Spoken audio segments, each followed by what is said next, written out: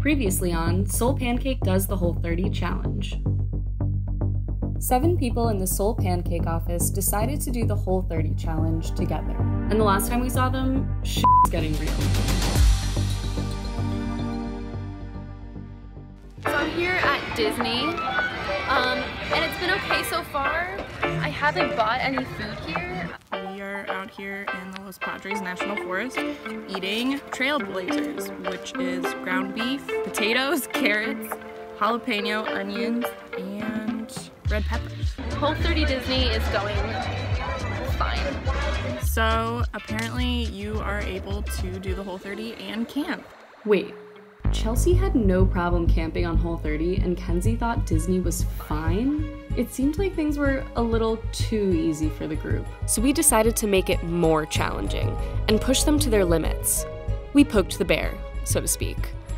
As they all headed to the conference room for a meeting, Maggie and I put out some sweet and savory surprises. And then we waited. Wait, what?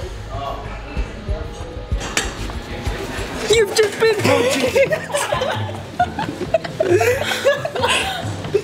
You guys were just pranked! How did you feel? All these walk out. I just cried, and now you're putting cheese on my cried? desk. I did. It's been a really rough week. I haven't eaten anything all day. Yeah. And I just want to stress eat that cheese. I want the donut. Do you want a donut? Are you ordering Tiffany did say that we could smell food. Yeah.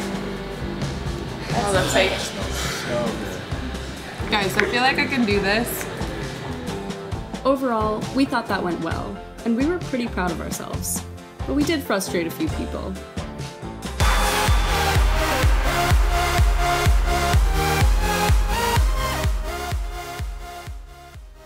Within our group of diligent dieters, we have one special case study, Natalie.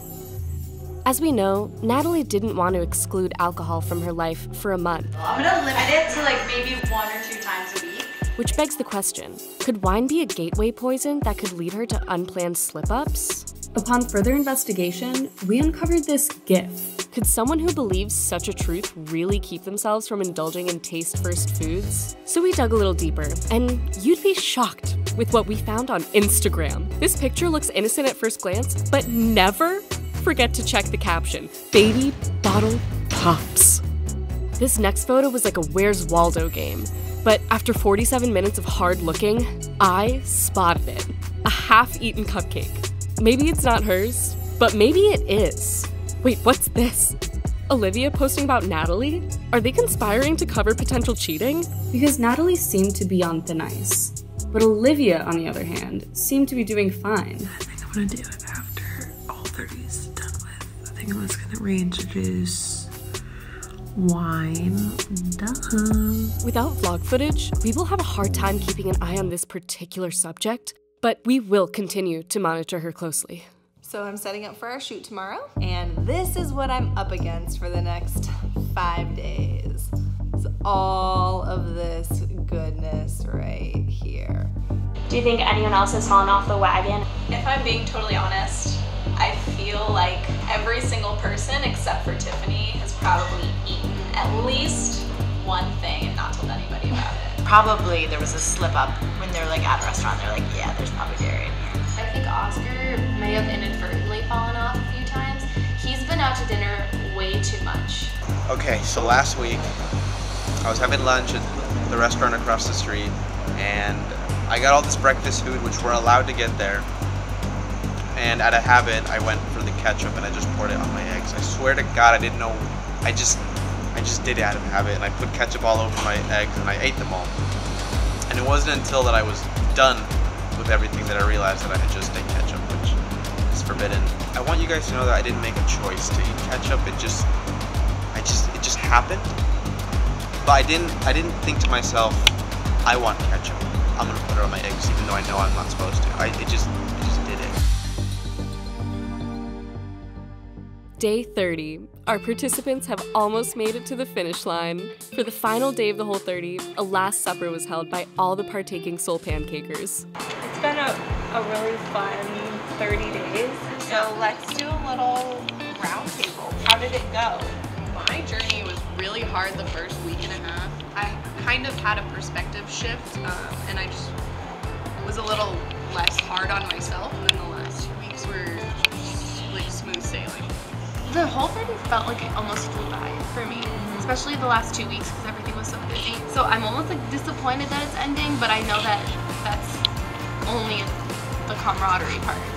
I went on a family vacation and we had dinner so many times and I really couldn't eat anything.